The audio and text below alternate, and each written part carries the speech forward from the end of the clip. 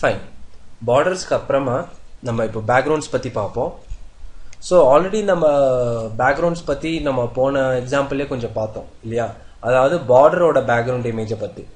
Consider இப்போ நான் வந்து வெப் பேஜ்ல வந்து நான் வந்து CSS மூலமா நான் வந்து background image யூஸ் பண்ணோம் அப்படினா நம்ம நார்மல் CSSல இந்த background image ப்ராப்பர்ட்டி இருக்கு. பட் இதுல என்ன அட்வான்டேஜ் அப்படினு பார்த்தோம்னா இதுல background image வந்து ஒண்ணுக்கு மேற்பட்ட URL கூட நம்ம யூஸ் பண்ணிக்கலாம். நார்மலா ஒரே ஒரு URL தான் தருவோம். இங்க overlapping of images ஒரு இமேஜ் மேல இன்னொரு இமேஜ் கூட நீங்க தந்துக்கலாம் ஒரே ப்ராப்பர்ட்டி யூஸ் பண்ணி. பட் நம்ம நார்மல் CSSல கூட இது பண்ணலாம். பட் நம்ம அதுக்கு வந்து தனியா எக்ஸ்ட்ரா கோட் எழுதணும். சரிங்களா? ஃபில்டர் அதெல்லாம் யூஸ் பண்ணி எக்ஸ்ட்ரா கோட் எழுதணும் அண்ட் பொசிஷன் யூஸ் பண்ணி கோட் எழுதணும். பொசிஷன் ரிலேட்டிவ் அப்சல்யூட்லாம் வச்சு கோட் எழுதணும். பட் அதெல்லாம் தவிர்க்கிறதுக்காக நம்ம வந்து டைரக்டா வந்து CSS3ல வந்து இந்த ஆப்பர்ச்சுனிட்டி நமக்கு கிடைச்சிருக்கு. So just நம்ம வந்து background hyphen image தந்துட்டு first image ஓட URL comma second image ஓட URL மட்டும் அந்த URLனா வேற எதுவும் இல்ல. லாஸ்ட் எக்ஸாம்பிள்ல நம்ம வந்து HTML5 lab images அந்த particular image dot extension தந்தோம் இல்லையா? அதே மாதிரி இங்கேயும் தந்துக்கலாம். சரிங்களா? So background image continue ஆகி next background repeat அப்படினா உங்களோட particular background வந்து எத்தனை வாட்டி ரிப்பீட் ஆகணும். ஓகே? repeat text இது நம்ம நார்மல் CSSல இருக்கு நமக்கு. ஓகே? நம்ம நார்மல் CSSல இந்த particular ப்ராப்பர்ட்டி இருக்கு. background repeat வந்து உங்களோட இமேஜ் வந்து எத்தனை வாட்டி ரிப்பீட் ஆகணும். ஓகே? சோ இன் கேஸ் உங்களுக்கு வந்து உங்களோட background image வந்து ரிப்பீட் ஆயிட்டே வரணும் அப்படினா ஜஸ்ட் ரிப்பீட் அப்படினு தந்துருங்க. இல்ல எனக்கு x ஆக்சிஸ்ல மட்டும் என்னோட இமேஜ் வந்து ரிப்பீட் ஆகணும்னா repeat hyphen x ன்னு தாங்க. y ஆக்சிஸ்ல மட்டும் ரிப்பீட் ஆகணும்னா repeat hyphen y ன்னு தாங்க. In case ரெண்டு சைடும் ஆகணும் அட் டைம்ல அப்படினா ரிப்பீட் ன்னு தந்துருங்க. ரிப்பீட்டே ஆக கூடாதுனா no hyphen repeat ன்னு தந்துருங்க. சரிங்களா? இதுக்கு நான் ஆல்ரெடி வந்து நான் போன CSS வீடியோலயே நான் சொல்லிட்டேன். சோ அதுக்காக நான் இந்த இடத்துல நான் சொல்லல. சரிங்களா? பேக்ரவுண்ட் ரிப்பீட்டுக்கு அடுத்து வந்து பேக்ரவுண்ட் சைஸ். நம்ம பேக்ரவுண்டோட சைஸை வந்து நீங்க ஸ்பெசிஃபை பண்ண முடியும் இந்த இடத்துல. ஓகே? சோ அதை எப்படி அப்படின்னு நம்ம கோடிங்ல போகும்போது பார்ப்போம். அண்ட் நெக்ஸ்ட் பாத்தீங்கன்னா background clip. This is one of the new feature in CSS3. CSS3ல வந்து இது ஒரு புது ஃபீச்சர். இது என்ன அப்படின்னு பார்த்தோம்னா painting area of the background. அதாவது பேக்ரவுண்டுக்கு வந்து ஒரு கலர் தந்திருக்கோம்னு வச்சுக்கோங்க. பேக்ரவுண்ட் சம்திங் yellow கலர் மாதிரி தந்திருக்கோம்னா அந்த பர்டிகுலர் பேக்ரவுண்ட் வந்து எங்கேருந்து ஆரம்பிக்கணும், எந்த இடத்துல இருந்து அந்த கலர் வந்து ஆரம்பிக்கணும். ஓகே?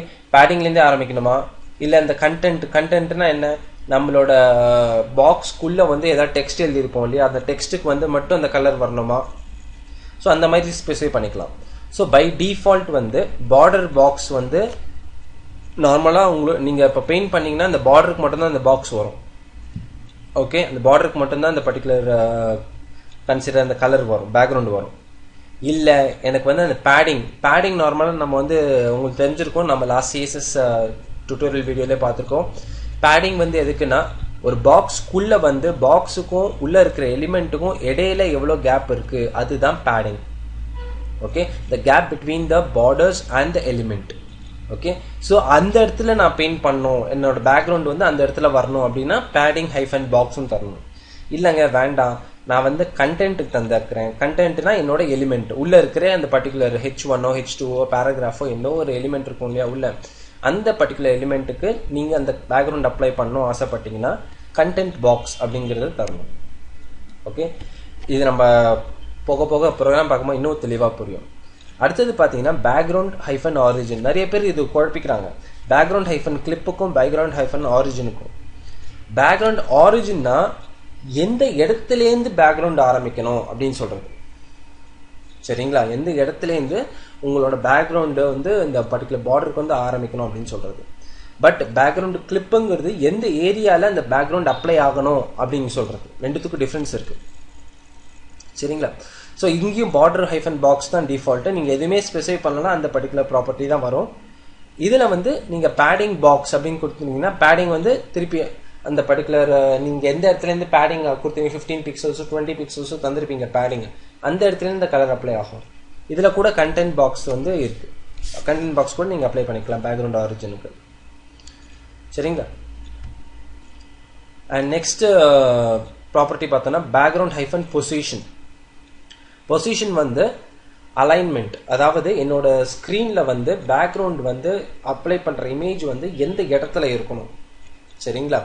எந்த இடத்துல டாப்ல இருக்கணுமா, பாட்டம்ல இருக்கணுமா, சென்டர்ல இருக்கணுமா, லெஃப்ட் டாப்ல இருக்கணுமா, எங்க இருக்கணும் அந்த ஸ்பெசிஃபை பண்றது தான் இந்த பேக்ரவுண்ட் ஹைஃபன் பொசிஷன் அப்படின்னு சொல்றது. இதுக்கு வேல்யூஸ் வந்து left top, right bottom, centre, right, இந்த மாதிரி நிறைய வேல்யூஸ் கொடுத்துக்கலாம். சரிங்களா? ஸோ இப்போ இந்த பேக்ரவுண்டுக்கு ஏற்ற மாதிரி நம்ம ஒரு கோடிங் பார்த்துட்டு திருப்பி நம்ம ஸ்லைட்ஸ் போடுவோம். ஃபைன். நம்ம இப்போ பேக்ரவுண்டுக்கு உண்டான கோடிங்கை பற்றி பார்ப்போம். ஸோ இந்த பேக்ரவுண்டுக்கு ஆல்ரெடி நான் ஒரு கோடு எழுதியிருக்கேன். ஸோ இப்போ இதில் பார்த்தீங்கன்னா என்னோட பாடி டேக்குள்ள நான் ஃபஸ்ட்டு ஒரு மெயின் டிவ் ஒன்று கிரியேட் பண்ணியிருக்கேன். என்னோட மெயின் டிவ் ஒன்று இருக்குது. Okay, main டிவ்க்குள்ள 3 sub div children div create பண்ணியிருக்கேன், D1 D2 D3ன்னு. அண்ட் D1 குள்ளேயும் ஒரு ஸ்மால் எலிமெண்ட்ஸ் H1 கிரியேட் பண்ணி வச்சிருக்கேன். சரிங்களா? ஸோ என்னோட ஃபர்ஸ்ட் மெயின் டிவ்க்கு வருவோம். மெயின் டிவ்வை வந்து நான் CSSல ஓப்பன் பண்ணும்போது பேக்ரவுண்ட் இமேஜுக்கு வந்து பாருங்க, நான் 2 பேக்ரவுண்ட் இமேஜ் வந்திருக்கேன் நான் ஸ்லைடில் சொன்ன மாதிரியே. ஸோ URL ஒரு border image தந்திருக்கேன், border1.png comma URL இன்னொரு இமேஜ் தந்துட்டு back.jpgன்னு தந்திருக்கேன். ஸோ 2 பர்டிகுலர் இமேஜை தந்திருக்கேன். சரிங்களா? அண்ட் நெக்ஸ்ட் பார்த்தீங்கன்னா பேக்ரவுண்ட் ஹைஃபன் பொசிஷன். ஆல்ரெடி சொன்ன மாதிரி எந்த இடத்துல உங்களை இமேஜை பிளேஸ் பண்ணணும்னு ஆசைப்படுறீங்க, அலைன் பண்ணணும்னு ஆசைப்படுறீங்க. ஸோ ஃபர்ஸ்ட் இமேஜ் இதில் நோட்டீஸ் பண்ண வேண்டியது என்னன்னா, கமாக்கு இந்த சைடில் இருக்கிற இமேஜஸ்க்கு வந்து சென்டர், அதாவது border1.pngக்கு வந்து சென்டர் அலைன்மெண்ட்டும் back.jpgக்கு வந்து லெஃப்ட் டாப்பும் கொடுத்துருக்கேன். சரிங்களா? ஸோ இந்த border1.pngங்கிறது வந்து சின்ன இமேஜ், ஸோ அது வந்து சென்டரில் இருக்கும். back.jpgங்கிறது வந்து அது பெரிய இமேஜ், ஸோ லெஃப்ட் கார்னர்லேருந்து ஆரம்பிச்சு அப்படியே போயிட்டு இருக்கும். ஸோ நெக்ஸ்ட் பார்த்தீங்கன்னா பேக்ரவுண்ட் ஹைஃபன் ரிப்பீட். நான் ஆல்ரெடி சொன்ன மாதிரி நோ ரிப்பீட்னு தந்துட்டீங்கன்னா அந்த இமேஜ் ஒரு வாட்டி தான் அந்த டிஸ்பிளே ஆகுமே தவிர ஒன்றுக்கு மேற்பட்ட வாட்டி டிஸ்பிளே ஆகாது, ஒரே வாட்டி தான் டிஸ்பிளே ஆகும். ஸோ என்னோட இந்த border1.png சென்டரில் இருக்கும் அண்ட் ஒரே வாட்டி தான் டிஸ்பிளே ஆகும். பட் என்னோட back.jpgங்கிற இமேஜ் வந்து லெஃப்ட் டாப்லேருந்து ஆரம்பிச்சு ரிப்பீட் ஆகிட்டே இருக்கும். ஓகே, ஒன்றுக்கு மேற்பட்ட வாட்டி ரிப்பீட் ஆகிட்டே இருக்கும். நெக்ஸ்ட் இந்த இடத்துல ஹைட் எதுக்கு தந்திருக்கேன்னா, என்னோட மெயின் டிவோட ஹைட் தந்திருக்கேன் 660 பிக்சல்ஸ்னு, அப்போதான் எல்லாமே அகாமடேட் ஆகும் தந்திருக்கேன். அண்ட் பேடிங் வந்து 15 பிக்சல்ஸ் தந்திருக்கேன். பேடிங் எதுக்கு அப்படின்னா, இப்போ நான் பேடிங் தரலன்னு வச்சுக்கோங்களேன், என்னோட பார்டர்லேருந்தே ஆரம்பிக்கும். ஃபர்ஸ்ட் நான் இதை எக்ஸிக்யூட் பண்ணி காட்டுறேன்.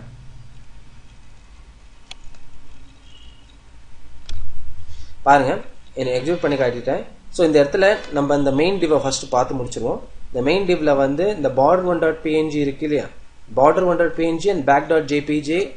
border1.pngக்கு வந்து சென்டரு, back.jpgக்கு வந்து லெஃப்ட் டாப்பும் கொடுத்துருக்கேன். ஸோ இது வந்து இந்த சென்டரில் ஒரு ஸ்கொயர் இருக்கு பாருங்க, இந்த இமேஜ் இது வந்து border1.png இமேஜ். ஸோ இது வந்து சென்டரில் இருக்கு அண்ட் ஒரே வாட்டி தான் ரிப்பீட் ஆயிருக்கு. நல்லா கவனிச்சு பாருங்க, ஒரே வாட்டி தான் ரிப்பீட் ஆயிருக்கு.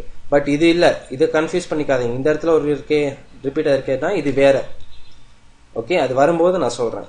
பட் நம்மளோட இதுதான் நம்மளோட இந்த ப்ளூ கலர் செக்ஷன் இருக்கு பாத்தீங்களா, இதுதான் நம்ம மெயின் டிவ். மெயின் டிவ்க்குள்ள ஒரு வாட்டி தான் ரிப்பீட் ஆயிருக்கு. சரிங்களா?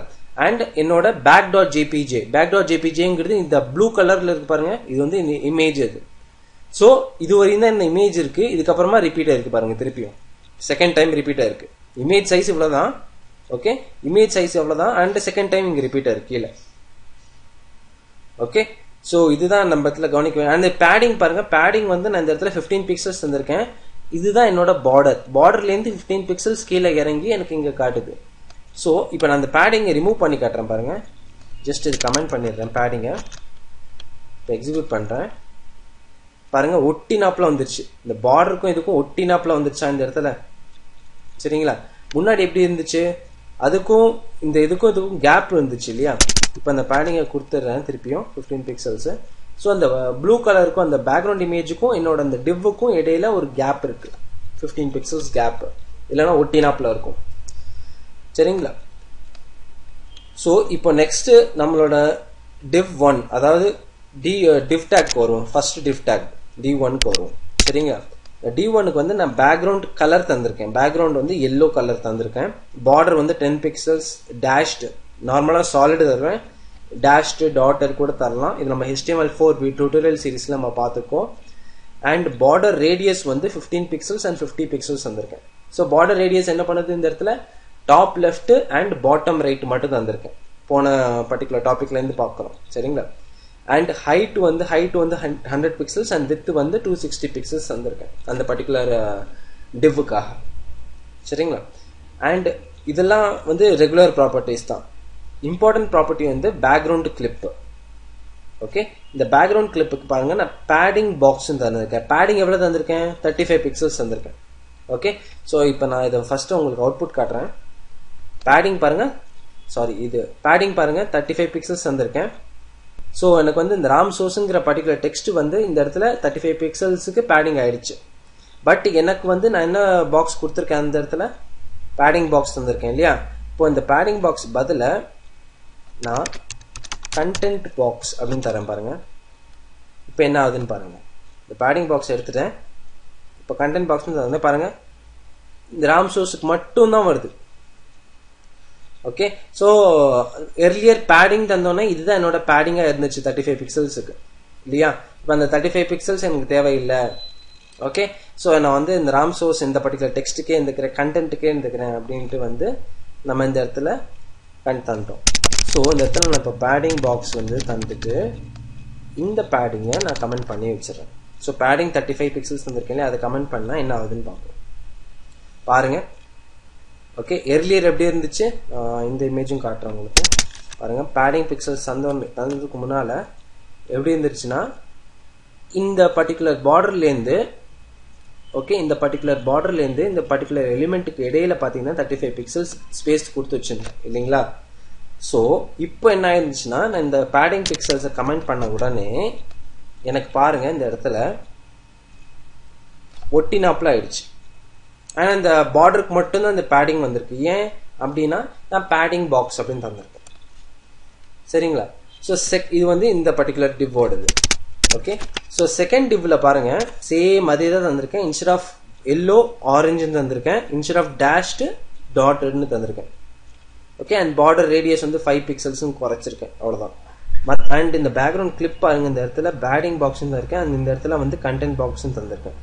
ஸோ கண்டென்ட் பாக்ஸ்னா என்ன ஆகுதுன்னா, நமக்கு நம்மளோட எலிமெண்ட்டுக்கு மட்டும்தான் அந்த பர்டிகுலர் கலர் அப்ளை ஆகுது, instead of அப்ளைங் colour to the padding.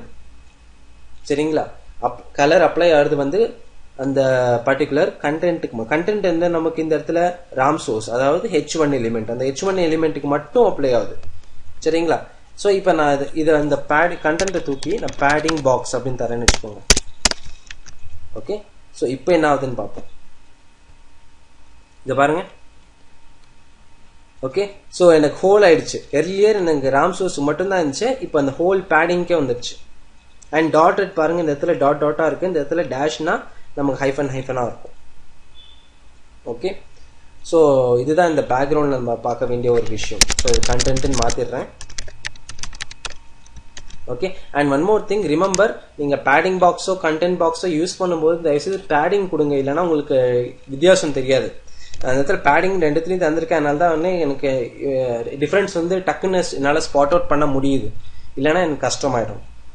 சரிங்களா? இந்த மூணாவது டிவ்ல பாருங்க, இந்த இடத்துல பேக்ரவுண்ட் இமேஜ் தந்திருக்கேன் ஒன்று, அதாவது என்னோட டிவ்வுக்குள்ள ஒரு background image தந்திருக்கேன். Okay, so same தான். ஆனால் இதுல என்ன புது ப்ராப்பர்ட்டி யூஸ் பண்றேன்னா பேக்ரவுண்ட் ஆரிஜின். பேக்ரவுண்ட் ஆரிஜின்னா என்னன்னா எந்த இடத்துலேருந்து ஆரம்பிக்குது அப்படின்னு சொல்றேன்.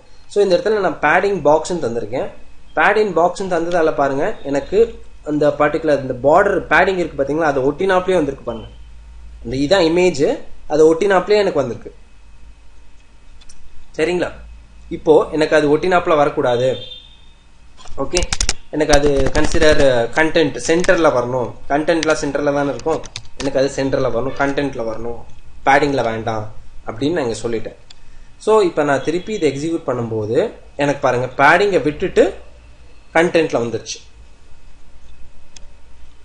ஓகே, ஸோ இதுதான் இந்த பேக்ரவுண்ட் ஆரிஜின். ஸோ இந்த இடத்துல உங்களுக்கு இப்போ புரிஞ்சிருக்கும்னு நினைக்கிறேன். ஓகே, எந்த இடத்துலேருந்து ஆரம்பிக்கிறது வந்து origin of the background. And background கிளிப்புங்கிறது வந்து அந்த பர்டிகுலர் கலரோ எந்த எந்த பிளேஸ்ல அந்த கலர் நீங்க அப்ளை பண்ணணும்னு விருப்பப்படுறீங்களோ அது வந்து பேக்ரவுண்ட் கிளிப். பேடிங்ல அப்ளை பண்ணலாம், இல்லைன்னா கண்டென்ட்ல அப்ளை பண்ணலாம். அடுத்தது பாருங்க பேக்ரவுண்ட் சைஸ் வந்து என்னதுன்னா 100 பிக்சல்ஸ் வந்திருக்கு. எந்த இமேஜுக்கு border1.pngங்கிற அந்த இமேஜுக்கு வந்து 100 பிக்சல்ஸ் ரெண்டுமே தந்திருக்கேன். ஸோ அதனால வந்து எனக்கு இந்த இடத்துல 100 பிக்சல்ஸ் அந்த ஷேப்ல வந்திருக்கு. ஸோ இப்போ நான் இதை இன்க்ரீஸ் பண்ணாலும் அது இன்க்ரீஸ் ஆகும். ஸோ எக்ஸ் ஆக்சிஸ் வந்து 100 பிக்சல்ஸ் பதிலாக வித் வந்து 100 பிக்சல்ஸ் பதிலாக நான் 200 பிக்சல்ஸ்னு தரேன். ஸோ என்ன ஆகுதுன்னு பார்ப்போம்.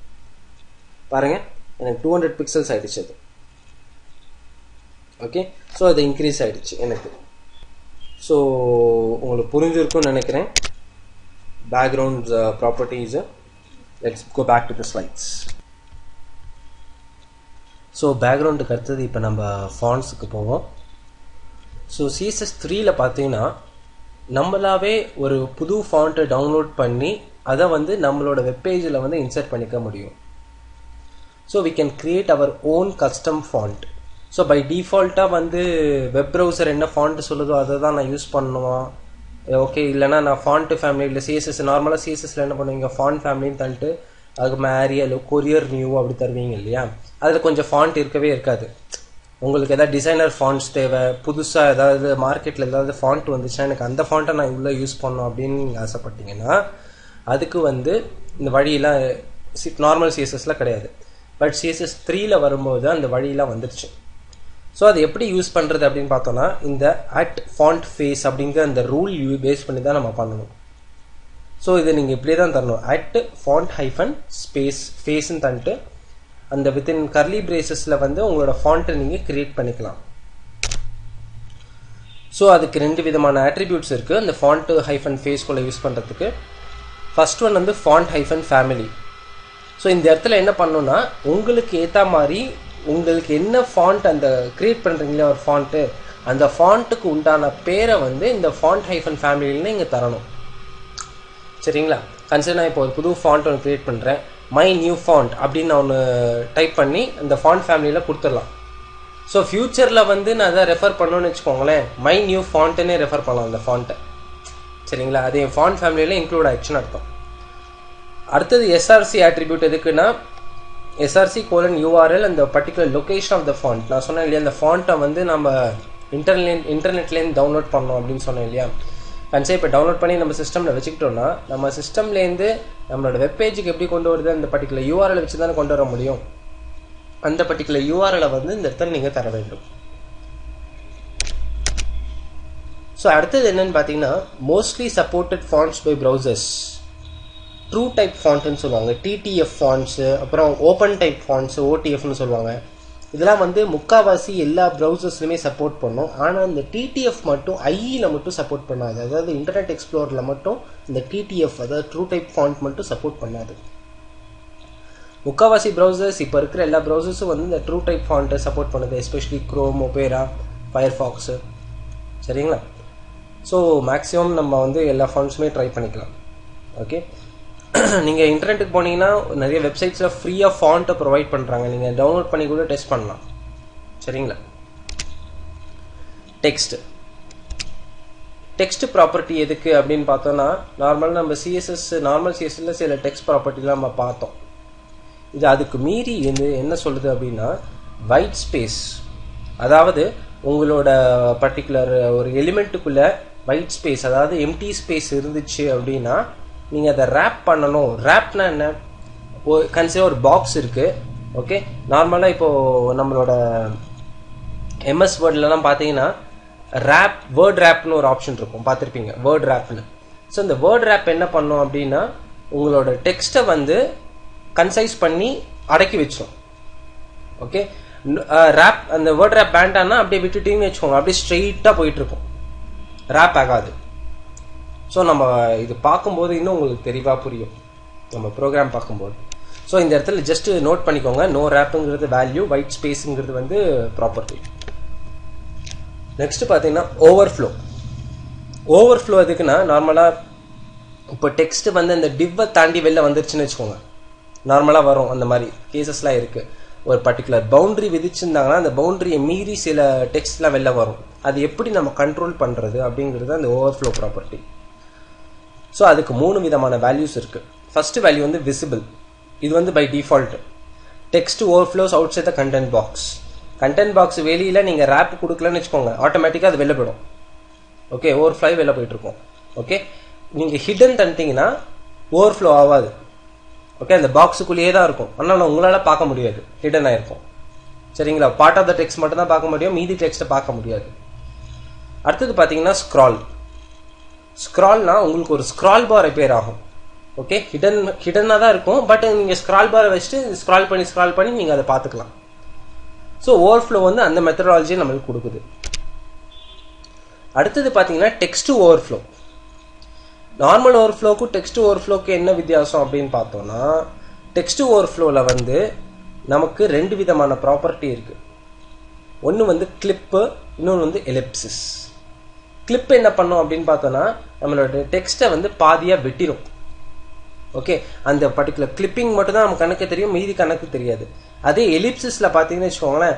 சேம் தான் அந்த கிளிப்டு எவ்வளவு கிளிப்பா இருக்கோ அது மட்டும் தான் காட்டும் ஆனா இது எப்படி நமக்கு டிஃபரன்ஸ் கண்டுபிடிக்கிறதுனா மூணு டாட்ஸ் இருக்கும் எலிப்சிஸ்ல பாத்தீங்கன்னா மூணு டாட்ஸ் இருக்கும் இது ஓகே சோ இன்னும் இருக்கு நான் வந்து இது எக்ஸெட்ரா மாதிரி டாட் டாட் டாட் அப்படினு சொல்றா அந்த எலிப்சிஸ் போடுவாங்க டெக்ஸ்ட் ஓவர்ஃப்ளோல நெக்ஸ்ட் ப்ராப்பர்ட்டி என்ன அப்படினு பாத்தீங்கன்னா வேர்ட் பிரேக் ஒரு வேர்ட் இருக்கு அந்த வேர்டை வந்து நான் பாதியா வெட்டி அடுத்த லைன்ல போடணும் நார்மலா வந்து சில வேர்ட்ஸ்லாம் நம்ம எழுதுவோம் ஃபார் எக்ஸாம்பிள் மிஸ்பிஹேவிங் அப்படின்னு எழுதுறோம்னு வெச்சுக்கோங்க MIS ன்னு ஃபர்ஸ்ட் லைன்ல எழுதுவோம் ஹைஃபன் பிஹேவிங் அப்படின்னு செகண்ட் லைன்ல எழுதுவோமா சோ நமக்கு நாமே நம்ம வேர்ட் பிரேக் பண்ணிக்கிறோம் அது வேர்ட் ரேப் கிடையாது அது வேர்ட் பிரேக் வேர்ட் ரேப்ங்கிறது கம்ப்ளீட்டா இந்த லைன் முடியுதோ இல்லையோ அடுத்த லைனுக்கு வந்துருது வேர்ட் பிரேக்ங்கிறது அந்த பர்టిక్యులர் வேர்டையே ரெண்டா கட் பண்றது ஓகே சோ அந்த வேர்ட் பிரேக்கு வந்து ரெண்டு விதமான வேல்யூஸ் இருக்கு என்ன வேல்யூஸ் அப்படினு பார்த்தோம்னா கீப் ஹைஃபன் ஆல் அப்படினா எந்த வேர்டையுமே நீ வெட்டாத எப்படி கொடுத்தனோ அப்படியே வந்து நீ அதை கொடுத்துரு so end of the line வந்தாலும் அது அடுத்த லைன் எடுத்துட்டு போ அது வந்து பாதியா வெட்டாத அப்படினு சொல்றேன் பிரேக் ஆல் அப்படினு வரும்போது does break the text at the end அந்த பர்టిక్యులர் லைன்ல வந்து அது முடிவுக்கு வரும்போது அந்த பர்టిక్యులர் என்ன வேர்டா இருந்தாலும் அது வெட்டிடும் கட் பண்ணி நெக்ஸ்ட் லைனுக்கு கொண்டு வந்துரும் சரிங்களா சோ இப்போ இதுக்கு எல்லா டெக்ஸ்ட் as well as நம்ம ஃபாண்ட்க்கு ஏத்த மாதிரி நம்ம ஒரு எக்ஸாம்பிள் பாப்போம் இன்னும் உங்களுக்கு தெளிவா புரியும் ஃபைன் நம்ம இப்போ டெக்ஸ்ட் அண்ட் ஃபாண்ட்க்கு உண்டான எக்ஸாம்பிளை பாப்போம் சோ இந்த எக்ஸாம்பிள்ல பாருங்க என்னோட மெயின் div குள்ள நான் வந்து திருப்பியும் ஒரு மூணு child div கொடுத்திருக்கேன் சோ மூணு child div and h1 and h2 இந்த div 3 குள்ள கொடுத்து வச்சிருக்கேன் and இந்த p-ங்கற ஒரு paragraph எலிமெண்ட்க்கு கிளாஸ் கொடுத்திருக்கேன் சோ எல்லா எக்ஸாம்பிள்லயும் div யூஸ் பண்றேன் இல்லையா சாரி id யூஸ் பண்றேன் இல்லையா சோ அதுக்கு பதிலா நான் இப்போ கிளாஸ் யூஸ் பண்ணிருக்கேன் அவ்வளவுதான் வித்தியாசம் சோ அதுக்கு நான் டெஸ்ட் அப்படினு கொடுத்திருக்கேன் test1 அப்படிங்கற ஒரு வேல்யூஸ் கொடுத்திருக்கேன் ஓகே சோ இப்போ என்னோட அந்த @font face ஃபர்ஸ்ட் பாருங்க சோ என்னோட @font hyphen spaceல வந்து நான் என்னோட font familyங்கற அந்த ப்ராப்பர்ட்டி யூஸ் பண்ணி என்னோட font நான் கிரியேட் பண்றேன் சரிங்களா அந்த fontக்கு நேம் வந்து நான் என்ன தரேன்னா my font அப்படினு தரேன் சரிங்களா என்ன வேணா நீங்க தரலாம் நான் வந்து my font னு தந்திருக்கேன் அப்ப src:url ல வந்து நான் ஒரு ஃபாண்ட்டை வந்து இன்டர்நெட்ல நான் டவுன்லோட் பண்ணேன் அதுக்கு என்ன ஃபாண்ட் பேர் அப்படின்னு பாத்தீங்கன்னா sans-regular.ttf ட்ரூ டைப் ஃபாண்ட் சரிங்களா அந்த ஃபாண்ட்டை நான் இன்டர்நெட்ல டவுன்லோட் பண்ணி என்னோட ஃபோல்டருக்குள்ள வச்சு நான் எக்ஸிக்யூட் பண்றேன் சரிங்களா இப்போ h1க்கு வந்து நான் ஃபாண்ட் ஃபேமிலி என்ன தரேன்னா my font நார்மலா நம்ம CSS ல என்ன பண்ணுவோம் font-family Arial Courier New Helvetica இப்படி தருவோம் இல்லையா சோ அதுக்கு பதிலா நான் இப்போ my font அப்படிங்க my font வந்து வேற எதுவும் இல்ல என்னோட sans regular இந்த ஃபாண்டோட நேம் and font size பாத்தீங்கன்னா 40 pixels வந்திருக்கேன் கலர் வந்து ரெட்டா இருக்குன்னு சொல்லிருக்கேன் சரிங்களா and இப்போ நான் இத எக்ஸிக்யூட் பண்றேன் இப்போ பாருங்க ராம்சோஸ் ரிப்பீட் ஆயிருக்கு சோ RAM அந்த ஃபாண்ட் அந்த ஷேப்பை பாருங்க இந்த ஷேப்லயே உங்களுக்கு தெரிஞ்சிருக்கும் இது வந்து என்னோட நார்மல் ஃபாண்ட் இதுக்கு வந்து நான் தரல ஏனா என்னோட கோடிங்ல பாருங்க ரெண்டு divல div 1 லயும் h1 தந்திருக்கேன் div 2 லயும் h1 தந்திருக்கேன் அதனால ரெண்டு h1க்கும் அந்த பர்టిక్యులர் செலக்டர் அதாவது my font வந்து அப்ளை ஆயிடுச்சு ஆனா h2 வந்து மூணாவது divல தான் தந்திருக்கேன் இது எதுக்குன்னா டிஃபரன்ஷியேட் பண்ணி காட்டுறதுக்காக ஸோ மூணாவது divல h2 தந்திருக்கேன், அதுக்கு ஒரு arm source தான் தந்திருக்கேன். ஸோ இதுதான் ப்ரௌசரோட டிஃபால்ட் ஃபாண்ட். சரிங்களா? எனக்கு அந்த ஃபாண்ட் வேணாம், எனக்கு அந்த ஃபாண்ட்டுக்கு பதிலாக இந்த சான்ஸ் ரெகுலர் ஃபாண்ட் தேவை அப்படின்ட்டு நான் டவுன்லோட் பண்ணி நான் யூஸ் பண்ணிட்டேன் என்னோட வெப் பேஜில். ஓகே, ஸோ இதுதான் அந்த ஃபாண்ட்டோட யூசேஜ். அடுத்தது பார்த்தீங்கன்னா நம்மளோட இந்த பேராகிராஃப் டேக்ல, இந்த என்னோட பேராகிராஃப் டேகு, ஓகே, அதை வந்து நான் என்னோட மெயின் டிவ்ல யூஸ் பண்ணியிருக்கேன். ஓகே, ஸோ இப்போ இந்த மெயின் டிவ்ல பார்த்து இந்த பேராகிராஃப் டேக்ல ஒயிட் ஸ்பேஸ் வந்து நான் ரேப் அப்படின்னு தந்திருக்கேன். ரேப்னு கொடுத்ததால பாருங்க எனக்கு எப்படி வந்திருக்கு, இந்த டெக்ஸ்ட் எல்லாமே ரேப் ஆயிருக்கா. இதான் என்னோட இந்த பர்டிகுலர் டிவ். சரிங்களா? அந்த டிவ்வுக்குள்ள இது ரேப் ஆயிருக்கு பாருங்க எல்லாமே. ஓகே, ஸோ கன்சிடர் இப்போ நான் அந்த ரேப்புக்கு பதிலாக நோ ரேப் அப்படின்னு தரேன். ஓகே, இப்போ என்ன ஆகுதுன்னு பாருங்க. அதை எக்ஸிக்யூட் பண்ண உடனே அங்கே பாருங்க திஸ் இஸ் சம் அவ்வளோதான் வருது, அதுக்கப்புறமா வரல. ஓகே, ஏன் அப்படின்னா அது ஹிடன் ஆயிடுச்சு. ஏன் ஹிடன் ஆச்சு? நெக்ஸ்ட் இதில் பாருங்க, ஓவர்ஃப்ளோ வந்து இதில் hidden தந்திருக்கேன். Okay, text in case rape ஆகாம நோ ரேப் ஆகி ஓவர்ஃப்ளோ ஆச்சுன்னா ஹைட் பண்ணிடு அப்படின்னு நான் சொல்லிட்டேன். ஓகே, நான் இப்போ சொல்றேன் ஹைட் பண்ணாதப்பா, விசிபிள் பண்ணு. ஓகே ஓகே, நோ ரேப்ல தான் இருக்கு, ஆனால் அதை ஹைட் பண்ணாத, விசிபிள் பண்ணி எனக்கு காட்டு அப்படின்னு நான் சொல்றேன். ஸோ அதை சொல்லும் போது எனக்கு என்ன ஆகுதுன்னா அந்த பர்டிகுலர் டிவ் பாக்ஸை விட்டு வெளில அப்படியே அடிச்சுட்டு வருது வெளில. சரிங்களா? ஸோ ஒரு கண்ட்ரோல் இல்லாமல் இருக்கு இல்லையா? அதுக்கு தான் நம்ம இந்த இடத்துல என்ன பண்றோம்னா, இந்த இடத்துல நம்ம என்ன பண்றோம்னா விசிபிளுக்கு பதிலாக ஹிடன் தரோம். நான் இன்னொன்று ஸ்க்ரால்னு சொன்னேன் இல்லையா? ஸோ ஸ்க்ரால்னு தந்து பார்ப்போம் இப்போ என்ன ஆகுதுன்னு பார்ப்போம். ஸோ இது எனக்கு ஓவர்ஃப்ளோ ஆகாது இப்போ. ஸோ அந்த பர்டிகுலர் செக்ஷனுக்குள்ளே தான் இருக்கும், ஆனால் எனக்கு ஒரு ஸ்க்ரால் பார் பேர் இருப்பாங்க.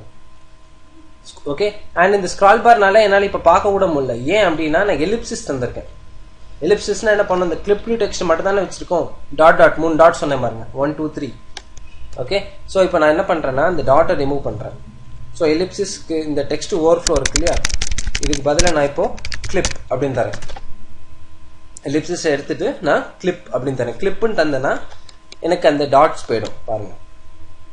எனக்கு அந்த டாட்ஸ் போயிட்டு என்னோட ஃபுல் டெக்ஸ்ட் எனக்கு விசிபிள் ஆகுது ஸ்க்ரால் பார் மூலமா. இப்படி ஸ்க்ரால் பார் பண்ணி நான் பார்த்துக்கலாம் என்னோட ஃபுல் டெக்ஸ்டையும்.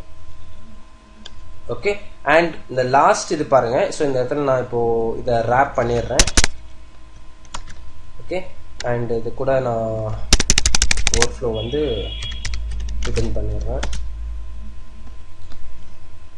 ஓகே, ஸோ இப்படி இருக்கு இல்லையா என் டெக்ஸ்ட். ஸோ இப்படி இருக்கும்போது என்ன ஆகுதுன்னா நான் வேர்ட் பிரேக் வந்து கீப் ஆல் அப்படின்னு சொல்லியிருக்கேன். கீப் ஆல்னா என்ன, எந்த பர்டிகுலர் வேர்டையும் வந்து பிரேக் பண்ணாத. இந்த இடத்துல பாருங்க லாங் ஒரே வேர்டா தானே இருக்கு, இந்த இடத்துல லாங்கை வைக்க முடியாது, எண்ட் ஆயிடுச்சு. அதனால லாங் நெக்ஸ்ட் லைன் வந்துச்சு, ரேப் ஆயிடுச்சு. இப்போ நான் என்ன சொல்றேன், பரவாயில்ல அந்த பர்டிகுலர் வேர்டை வந்து நீ வெட்டிடு அப்படின்னு நான் சொல்றேன், கட் பண்ணிடு அப்படின்னு சொல்றேன். ஸோ அந்த கீப் ஆலுக்கு பதிலாக நான் என்ன பண்ணும், பிரேக் ஆல் அப்படின்னு தண்டேன்னு வச்சுக்கோங்க. வேர்டு வந்து அந்த பர்டிகுலர் P1 டேக்குள்ள பிரேக் ஆயிடும். பாருங்க லாங் வந்து LO இங்க இருக்கு, NG அடுத்த லைன் வந்துச்சு. வில்லுல பாருங்க WIL ஒரு L இங்க இருக்கு, இன்னொரு L கீழே வந்துருச்சு. பாக்ஸ்ல பாருங்க B ஒரு B இங்க இருக்கு, இன்னொரு B கீழே வந்து OX கீழே வந்துருச்சு. ஓகே, ஸோ இதே நமக்கு என்ன தெரிய வருது அப்படின்னு பார்த்தோம்னா நமக்கு இந்த பர்டிகுலர் வேர்டை கூட நம்மளால வந்து ஸ்ப்ளிட் பண்ண முடியும் CSS3ல. ஸோ எனக்கு ரொம்ப பிடிச்ச ஃபீச்சர் வந்து இந்த ஃபாண்ட் தான், இந்த பர்டிகுலர் டெக்ஸ்ட் ப்ராப்பர்ட்டிக்கு வரும்போது. ஸோ இந்த ஃபாண்ட்டால் நமக்கு என்ன டிசைனர் ஃபாண்ட்ஸ் கூட யூஸ் பண்ணிக்கலாம் இல்லையா நம்மளால CSS3ல. Okay fine, now let's get back to the slides. Fine, நம்ம செஷனோட எண்டுக்கு வந்தாச்சு. நெக்ஸ்ட் செஷனில் நம்ம 2D அண்ட் 3D ட்ரான்ஸ்ஃபார்ம்ஸ் பற்றி பார்ப்போம். ஸோ நெக்ஸ்ட் செஷனில் நம்ம ஈவன் ட்ரான்சிஷன்ஸ் அண்ட் அனிமேஷன்ஸ் பற்றி கூட பார்க்க போகிறோம். And that is the last session of CSS3. Okay, thank you, thanks a lot.